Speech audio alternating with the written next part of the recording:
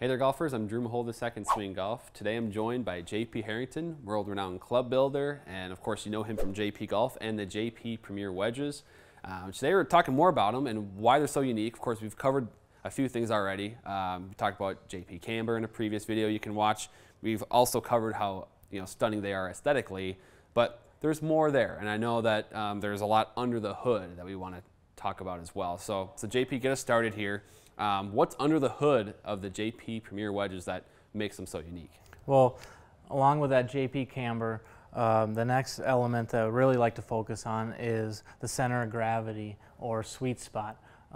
In the JP Premier, we really like to push that center of gravity more towards the center of the face than traditional wedges. That's going to increase energy transfer, provide distance control, feedback and feel for you. And to do that, we use a multiple material technology, capitalizing on the different densities of metals to optimize and tune that CG consistently throughout the set, but where you need it to give you that energy transfer. What we do, start out with a forged, not cast, but forged, milled carbon steel wedge body.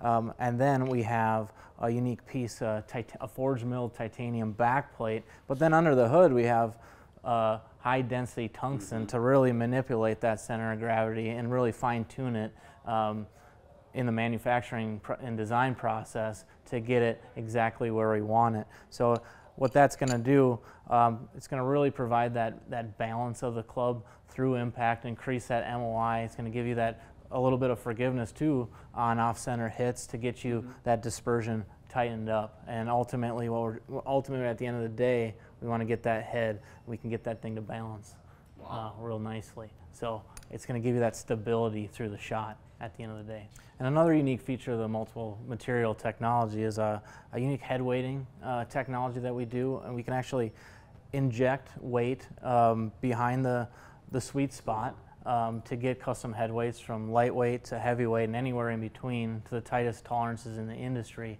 So we don't have to use tip weights. We can keep that weight behind the ball where it should be and ultimately optimize that energy transfer and get you playing your best golf. Another question I had was on the interior, under the hood.